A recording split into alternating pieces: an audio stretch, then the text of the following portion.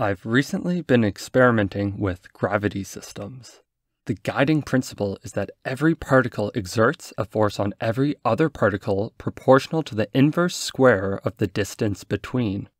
A very simple implementation may look something like this, where we iterate through each possible pairing and compute the equal but opposite force that each particle exerts on the other. This has a big O complexity of n squared, meaning the number of particle interactions to compute is proportional to the number of particles in the simulation squared. So this may work well for simulations with a few hundred, or perhaps even 1,000 particles. But what if we want much, much more?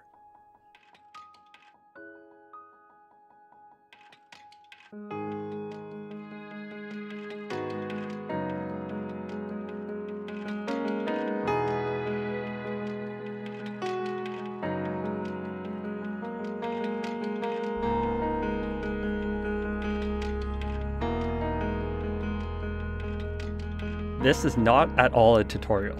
I'm just messing around and certainly making plenty of mistakes.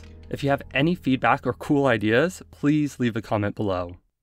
So the basic idea is that rather than compare particle-to-particle interactions, I accumulate the particle masses on a grid, and then I compare the grid cell-to-grid cell interactions instead. Then by sampling the grid, I can get the acceleration due to gravity acting on each particle at its current location. However, for a high-resolution grid, checking each grid cell with every other grid cell would still be too many interactions to check in real time. So I create multiple grids of various sizes, where each subsequent grid is a downsampling of the previous. For each grid cell, interactions are only computed with its neighbors within the surrounding 11 by 11 region. Then the acceleration due to gravity acting on each particle becomes a combination of the samples from each level of detail. This way, I can get more accurate gravitational forces for nearby particles by using the higher resolution grid, but also not ignore the gravitational interactions between faraway particles, albeit at a much coarser approximation. One thing I've been experimenting with is rather than calculate the force of the gravitational field for each grid cell, is to instead apply a horizontal blur followed by a vertical blur to the accumulated mass field. This method requires only n plus n samples per grid cell, opposed to n squared samples. To calculate the acceleration acting on each particle then, I instead sample the gradient of the grid, so the grid cell is directly above, below, left, and right of the particle. This gives behavior that appears fairly realistic, despite not being faithful to Newton's equations. All of this can be very efficiently implemented using the Vulkan API. A grid is represented by an image, with each grid cell corresponding to a pixel. For the highest level of detail grid, LOD0, I simply render every particle in the scene. Particles smaller than a single pixel can be rendered as a point, while larger objects can get rendered using typical triangle rasterization. Usually, you would store an RGB color value for each pixel. Instead though, each pixel holds a single floating point value that accumulates the mass of every particle fragment that falls within its bounds.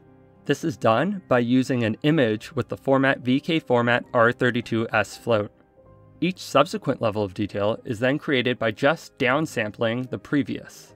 Finally, each LOD image is post-processed by applying a horizontal blur effect, followed by a vertical blur. So this is only my first attempt and the implementation is not without its issues. Objects tend to get locked together. I think this is because gravitational forces for particles within the same pixel should approach infinity as the distance between particles approaches zero. But for now, those forces aren't being properly accounted for. This has an overall dampening effect on the simulation. It's kind of as if the particles are colliding and losing energy.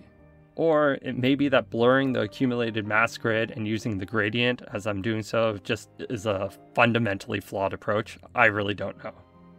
Additionally, large collections of points moving across the screen sometimes seem to hit an invisible boundary. I think these gravitational fixed points, as I like to call them, occur because grids of lower level of detail always accumulate the same pixels. This results in a consistent approximation error that accumulates each frame. I may be able to fix this issue by increasing the pixel dimensions of each subsequent level of detail by 1, and then using a random sub-pixel offset between it and the previous level that changes frame to frame. So then this way, the gravitational error due to the coarse grid will be averaged out over time, hopefully resulting in less visually noticeable inconsistencies. Finally, this also works much better on many small particles. Even with a pretty high-resolution grid, it's too coarse for smooth, stable orbits to form, since forces are dampened and the system doesn't maintain its kinetic energy. One thing that might be worth trying is to split the simulation. So, forces between large objects are computed using the direct method of iterating over each pairing, and then combined with this simulation method to get the small particle interactions. Anyway, this is something I might come back to in the future. I'm just happy at this point I was able to get something visually appealing. Now, I think I should just stop talking and show the results. Thanks for watching and enjoy. Cheers.